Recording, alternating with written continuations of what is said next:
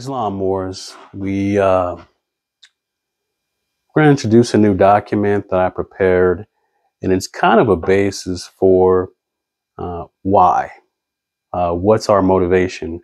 What is the purpose for forming a government?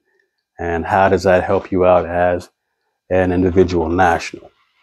So I went to the Black's Laws Dictionary. I put together a list of some terms that are extremely germane to our purposes and the subjects of nationalization and government in relation to AMPAC and why it behooves you or why it's in your best interest to nationalize with a state provincial government in whatever jurisdiction that you presently domicile. So we're going to go ahead and get started with the reading. Citizen, a member of a free city or jural society, civitas, possessing all rights and privileges which can be enjoyed by any person under its constitution and government and subject to the corresponding duties. Citizens are members of a community inspired by a common goal who associated relations submit themselves to rules of conduct for the promotion of general welfare and conservation of individuals as well as collective rights. And American Law 1, who under the Constitution and laws of the United States or a particular state is a member of political community, owning allegiance and being entitled to the enjoyment of full civil rights, all persons born or naturalized in the United States and subject to the jurisdiction thereof, are citizens of the United States and of the state wherein they reside. Pause there. So one who, under the Constitution and laws of the United States or a particular state, is a member of a political community, owing allegiance and being entitled to the enjoyment of full civil rights. Do we owe our allegiance to the corporation? No. Why? Because they're false, and they're not the true owners. De jure. But what does that have to do with you? Like, who are you? I'm not a party to, I'm trying not to be a party to. But you're an indigenous autochthonous Moor. Oh, okay. Yes. Right? Yeah. So why would you owe your allegiance to a corporation? I don't. The only people that we owe allegiance to is the Sharif and authority, our government, our de jure government, not somebody that received a charter from the Sultan of Morocco. See, they're trying to say that under this charter that you fall under their jurisdiction, which we'll get to a little later, but that does not give them the authority. That gives them the authority to set up and do business on the land, but not to have you owe allegiance to them. And that's the significance of that. So we're going to continue. Citizenship. Citizenship, one of the three statuses, conditions, or qualifications of persons. The term citizen and citizenship are distinguishable from resident or inhabitant. Civis. Civis. Latin. Latin in Roman law, a citizen as distinguished from incola, an inhabitant, origin, or both constituting the former domicile, the latter. Civis. Latin in Roman law, a citizen as distinguished from incola. Incola being an inhabitant, which would be an indigenous, autochthonous Moor. So, distinguished from. Citizen is a separate category. Origin or birth constituting the former. Domicile, the latter. And we'll pick up with subject. Subject, Constitutional Law 1, that owes allegiance to a sovereign and is governed by his laws. The natives of Great Britain are subjects of the British government. Men in free governments are subjects as well as citizens. As citizens, they enjoy rights and franchises. As subjects, they are bound to obey the law.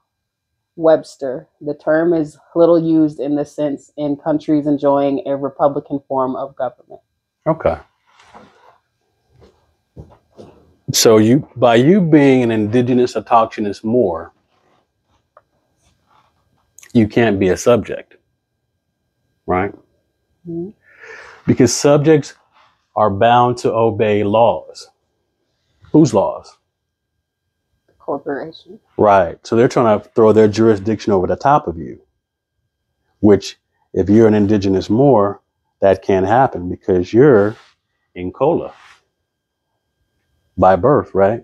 Yes. You're from the land. Okay. As citizens, they enjoy rights, franchise. As subjects, they are bound to obey the laws, which are those corporate laws. Webster, the term is little used in the sense in the countries enjoying a republican form of government. Subject and then protege. Protege, one who is protected or trained or whose career is furthered by a person of experience, prominence, or influence. Examples of protege in a sentence. He was a protege of a great composer. Famous or influential Negroes, blacks, and colors. So the reason why I put that in there is in that 1952 France versus United States, the international court said that the corporation still had jurisdiction over subjects and proteges, right? Proteges, one who is protected or trained or whose career is furthered by a person of experience, prominence, or influence. Who's that sound like? I don't know. Corporations and its influence. Well, but more to the root of it. Because we're talking subjects and proteges, right? Which we established were still under the jurisdiction of the corporation. Correct. Right? So if subjects and proteges are still under the jurisdiction of the corporation, a protege would be like the cops and stuff, judges. Them too, but I'm kind of thinking more something that's more close to home. Protected morals. No. Who's your leaders? Oh snap! Who's the politicians? Your black politicians, your church deacons and pastors, your influential NBC. They work for the corporation. Right. Because they're proteges. Protected. Right? And it says here, one who was protected or trained. Right? Because they're not trained to have our best interest because they're puppets. They're on a string. So subjects, MBCs, proteges being those people that they pick out and select for training, right? Serve their purposes. I got you. Okay. Controlled opposition. Whose career is furthered by a person of experience. The corporation can pick you out and say, you know what? We like the cut of your jib, right?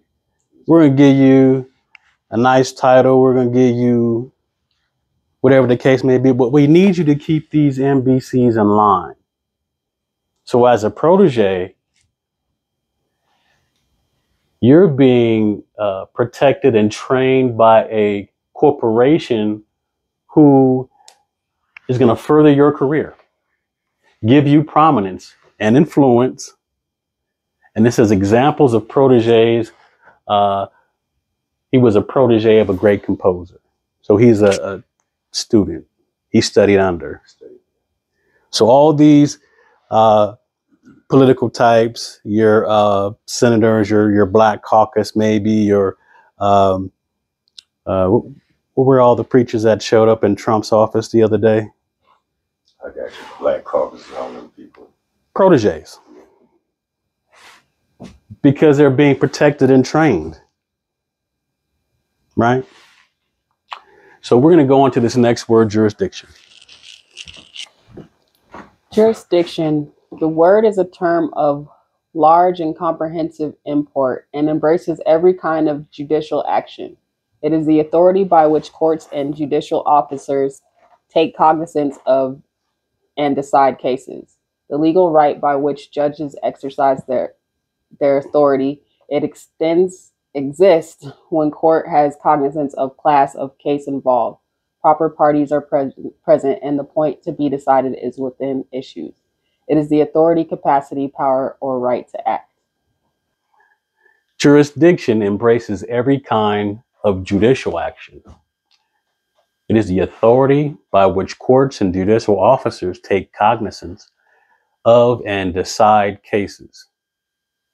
So they take possession of you because you're in their jurisdiction.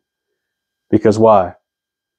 You were a citizen, subject, or protege, and you're under their jurisdiction because you're not a Moor, right? So when the court has possession of those class of citizens, because they said there's several different classes of citizens, right? And the cases involved, proper parties are present, and the point to be decided is within its issues. It's within the boundaries of the court. It is the authority, capacity, and power or right to act or to govern that particular case, issue, or those peoples. Jurisdiction definition is one of the lengthier ones in Black's Law. I went ahead and took out all the case law so you wouldn't have to stumble over that. But go ahead. It is the power of him. It is the power of him who has the right of judging, the power of judicatories and courts. It is power conferred by the Constitution or by the law. It is of three kinds: of the subject matter, of the person, and to render particular judgment which was given. The word may include or refer to jurisdiction of a particular case or jurisdiction of subject matter, jurisdiction of subject matter, and the person. Civil, criminal, family, right? There are different kinds of court cases. So a civil magistrate wouldn't particularly have the jurisdiction to rule on a criminal matter or a family matter. It has to be within the scope of their caseload. And we already just talked about of the person, because that would be whether you're a citizen, protege, or a subject. So that's of the person.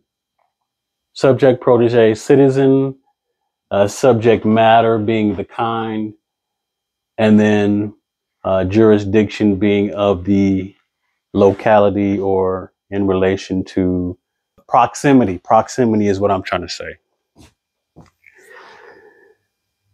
Because another state is not going to have jurisdiction over you because they have no proximity to you. They're way too far away. So when let's say we get requests all the time on gov.ampac.org, right? Where they say, well, can I nationalize under you? And I say, no, because why? They're not in our jurisdiction. They're not in our jurisdiction under our Udi Pasadena jurisdiction, right? And they're too far away. We don't have proximity to them to be able to aid them in any way, shape, or form. So I would be doing them a disservice by trying to nationalize them, because one, I don't have a jurisdiction over their particular territory, because under our law, we govern within our jurisdiction, at Udi Pasadena's jurisdiction, right? And we don't go outside of it, because that's one, international law, and two, that's what we acceded to. Jurisdiction of the person is power to subject parties in a particular case to decisions and rulings made in such case. So the federal jurisdiction, like if you go to Supreme Court, right? And probably the biggest case of the day is that Roe v. Wade, right? Having to do with reproductive rights. So they, as a federal court, have jurisdiction of the person over their citizens, subjects, and proteges, right? And they can subject those parties in that case to their decision because they're the federal court. And they have jurisdiction of all subject, proteges, citizens. So in that particular case, they're saying, oh, that's not going to be legal anymore. And then they're going to spread that decision throughout their corporate franchisees. Now, those franchisees don't have power to overturn that because that federal court has jurisdiction of the person at the highest level. So there's really nothing they can do. Nation. Nation, a people or aggregation of men existing in the form of organized jural society, usually inhabiting a distinct portion of the earth, speaking the same languages, using the same customs, possessing historic continuity, and distinguished from other like groups by their racial origin and characteristics, and generally, but not necessarily, living under the same government and sovereignty. Continue. National, pertaining or relating to a nation as a whole, commonly applied in American law to institutions, laws, or affairs of the United States or its government, as opposed to those of the several states. Moorish national.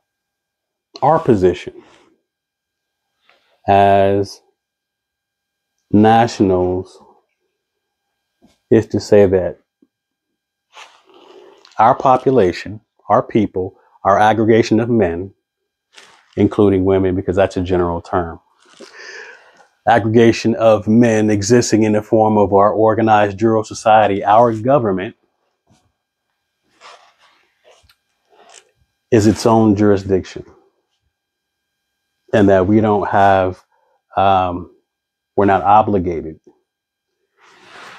to observe the authority of this corporation, their charter, or their franchisees, meaning the UDS Corporation, the state of Colorado, the lower levels of the city, the Denver City County, or let's break it down, even HOAs, right? Because those are all forms of government. And as nationals, as a people, as an aggregation of men, women, children, Moors, mothers and sons, we exist in the form of an organized jural society, inhabiting a distinct portion of the earth, which is our Udi Possidades jurisdiction that we've claimed,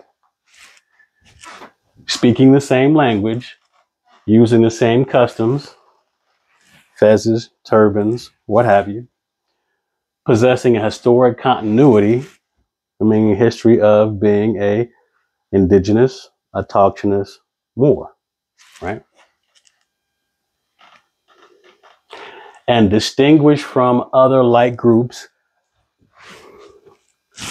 by their racial origin, characteristics, and generally, but not necessarily, living under the same government and sovereignty. So we distance ourselves from the citizens, the subjects, and the proteges by being a nation, by being a national, by having our own organized rural society.